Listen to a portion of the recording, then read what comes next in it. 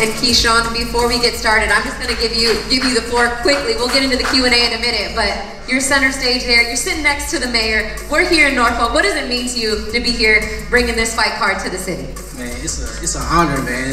Appreciate everybody coming here, man. All glory to God, first of all, but it's an honor, man. Top Rank being here, putting on this show for us, for the town, for us, for the 757. It's going to be a Michael Jordan story, November 8th. Or an AI story, maybe an Allen Iverson, right? Repping Norfolk. Now, speaking of repping Norfolk, before we get to the Q&A portion, we have a special guest joining us, and I'm going to give the mic to Carl. I'm ready for this special introduction, little surprise for you guys. Thanks, Christina. So way back when Purnell was in his prime, and I just want to acknowledge his nephew, Juan, and Dominique for coming out, and his son. You guys always be in our hearts and everything. You know, Pete went to Booker T. Washington High School, and he went all through grade school and high school with another guy, and I'll call him a guy just for now. But you'll see nowadays when these guys are tweeting, and especially Keyshawn, he's always got a hashtag that says chasing greatness. Well, before Twitter was around and social media, which when the world was normal, this guy chased greatness, he caught it and he devoured it. And from Booker T. Washington to Virginia Tech to the Buffalo Bills, the three greatest defensive players in the NFL arguably are Lawrence Taylor, Reggie White, and this guy, Hall of Famer, let me bring him out, from Norfolk, Virginia, who's represented it his whole life, Bruce Smith. Give it up for Bruce Smith.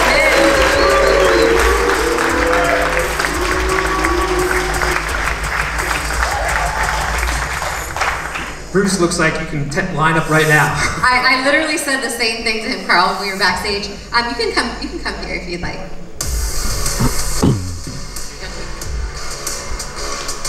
Good afternoon. Man, this is exciting, man. Congratulations to the brothers, Davis brothers. You know, we've been waiting for this for a long time. As Carl mentioned, Purnell and I were like brothers. Booker T. Washington High School, we supported each other back and forth. Coming up when we had our young professional careers, I would travel around all over the country to his fights. He would come to my games for support. Lou Dougal would make sure I was there when there were big fights getting ready to take place, because he knew how important our relationship was. And now to have these young men representing the city of Norfolk and putting us back on the map in terms of the sport of boxing, I just think it's outstanding. Keyshawn, I mean, you talk about chasing greatness. We have the all-time NFL sack leader right here. You have the mayor to your left coming to your city, representing you, and you right up there in line with these guys, and he's telling you you're up next. What does that feel like? It means a lot, man. Coming up as kids, we used to hear about guys like him, you know, Mike Vick, him, AI, Pharrell, Pusha, like a lot of them guys, and now that it's a new generation, we feeling their shoes for once they was at. It's a blessing, you know what I'm saying? It was God's plan, and we here living it out.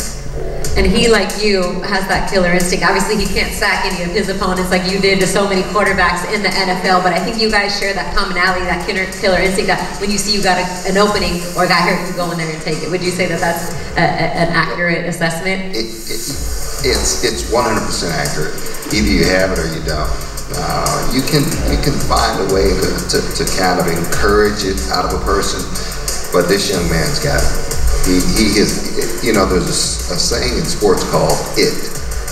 He's got it. Well, you certainly still got it. Yeah. I got to get a pair of those shoes. If you know about the Air Veers, you know about his shoes back in the day. I mean, those were like the hottest thing for all the young football players. Maybe we get you to walk out with a pair of those. Get him signed. He'll fight him. Why not? He can fight him, whatever. Bruce, thank you so very much for being here and for joining us. It's truly an honor, and I hope we see you fight week here in Norfolk as well. Oh, I'm going to be here. You'll be sitting next to Bob Arum, I'm sure, right, Carl? Ringside, yeah. Got any tickets you want? Thanks, guys. Thank Congratulations, you so man. Good luck to you guys. And, yeah, 757, bro. Give it up. Hall of Famer, the legend. Thank you so much for being here. Yes, that's Amazing. Now we'll get started with the Q&A portion of our press conference, and we'll have you guys a little bit later than expected. I really appreciate it. Troy, for you, I was talking to Keyshawn before. You're right.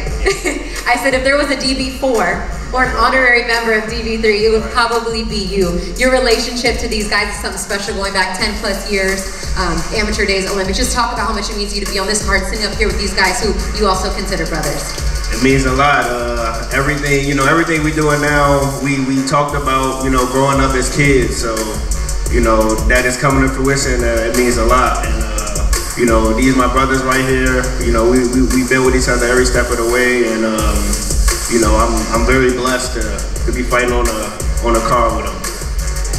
Yeah, and you're gonna be bringing a crowd of your own too. I mean, you're from not too far away from here, Alexandria. You were up at DC, this whole area. So I expect a bunch of Transformer fans in the audience as well. It's gonna be lit.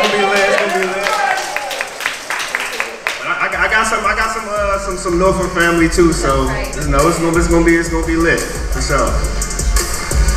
Ticket prices, I was going to tell them, but we'll deal with we'll get to that. We'll get to that momentarily. And look, for you too, a big year for you, 2024. You've had some signature wins. Against Tyler Howard, another tough competitor. You kind of crossed over that contender status. You get past Tyler. You got to be up there for some of the best fights this year with what you've been able to do.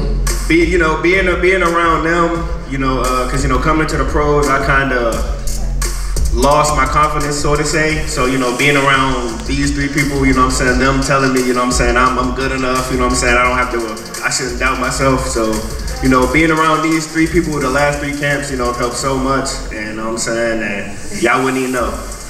Well, we've seen your confidence grow, and that's reflected into your performances that we've seen in the ring as of late.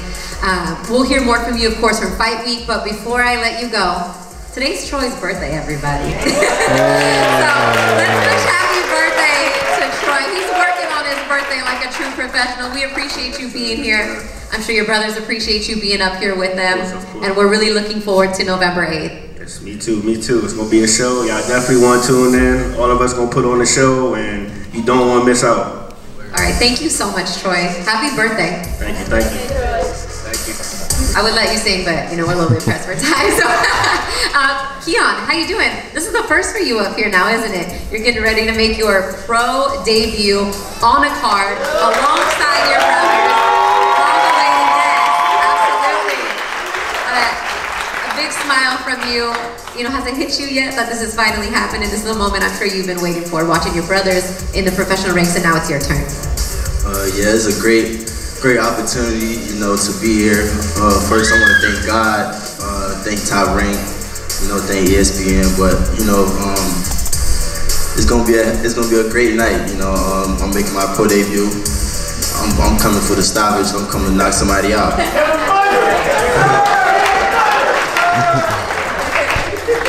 And I'll kind of flow back and forth between the three of you. As the elder statesman of the crew, Keon, to have your little brother.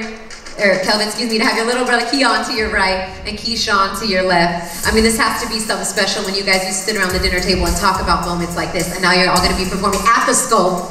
You got, Mayor Alexander sitting here to your left. Is this truly something that you guys have dreamed about since you were young? It's truly a blessing.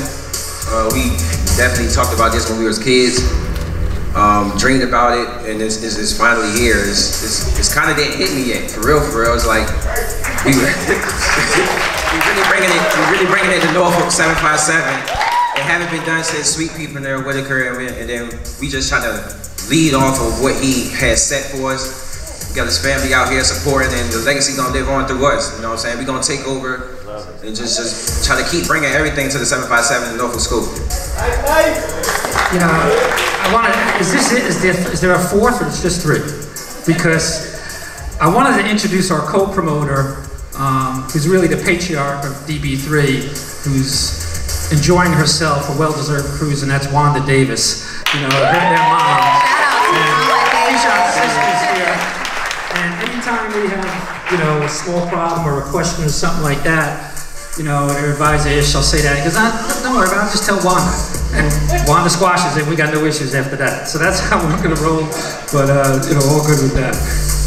And And Kelvin, you spoke on it for just a minute, but you have some early on memories of fighting in this area and of Pernell Sweet Pea Whitaker amateur tournament. We were talking about that story earlier on, that connection there. Right. Growing up, we had the amateur tournaments right at Fairline, not too far from here.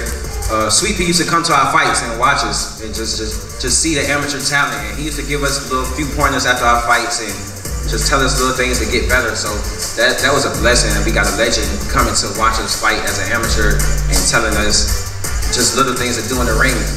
Me as a kid, I wasn't understanding how impactful or who he really was. I just know he was a famous boxer, you know what I'm saying? But now today, looking back on that, it was just like, that was huge for us.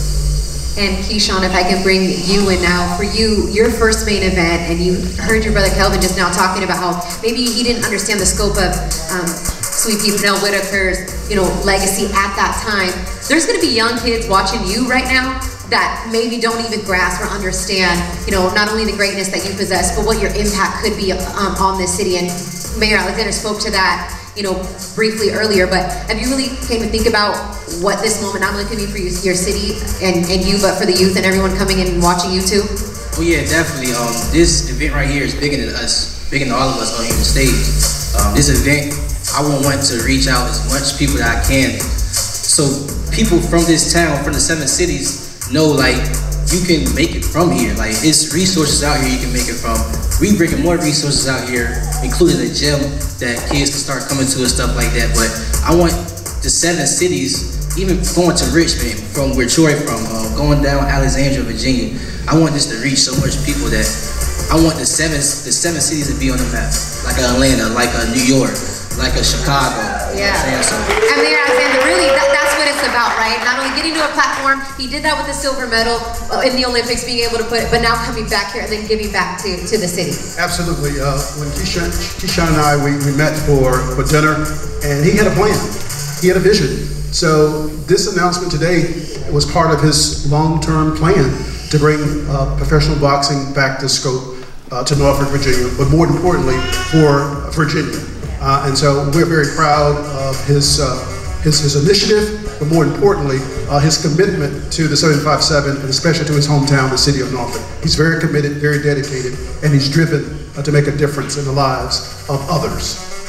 Yeah, and just to follow up on that, with Keyshawn, everybody can dream about success. The difference with Keyshawn is he's worked every day to be successful. He just didn't dream about it. He puts the work in every day.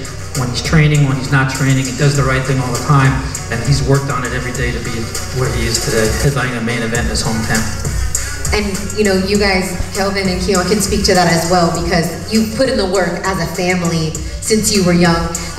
Keon, for you turning pro, getting ready to turn pro, what made you most feel prepared for this moment to say, okay, this is the time, this is the date, this is the card that I want to, get rid of that headgear and change my glove size and turn pro?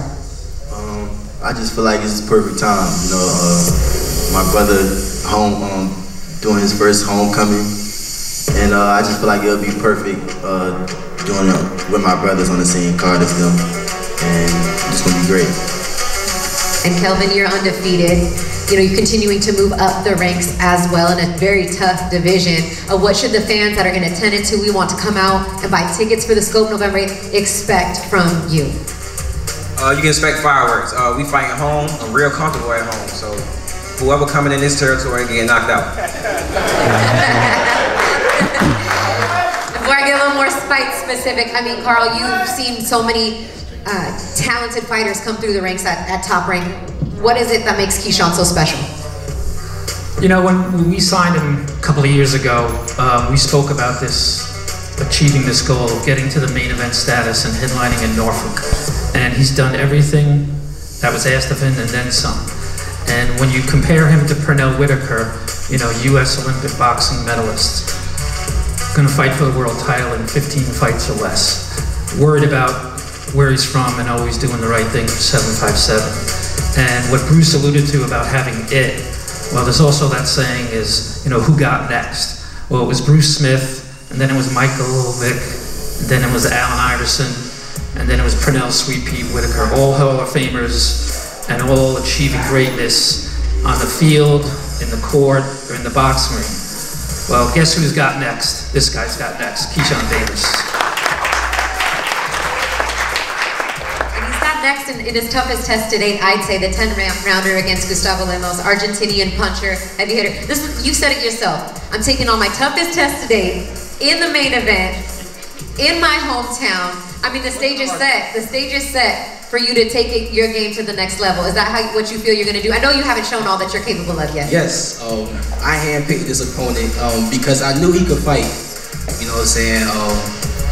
You know, he a good fighter, but I'm a dangerous fighter. Like when I'm in that ring, I'm very dangerous. Can't nobody really like. If you come with that, I'm gonna come with that too. You know what I'm saying? So just know Gustavo Lemos, when he come here in Norfolk, he gonna try all that extra stuff. Y'all know how we rock out here, man. Norfolk is not going for none of that. I'm gonna tone it right on down, and we gonna have a fun night that night, November 8th on the Friday, man. And again, I'd like to thank everybody that came out, man. Just a quick little summary of how we got here, man. I can say our story really started when my big brother Kelvin left boxing, and you know, life things. And once he left boxing, the pressure kind of fell on me and Keon just to keep it going more so.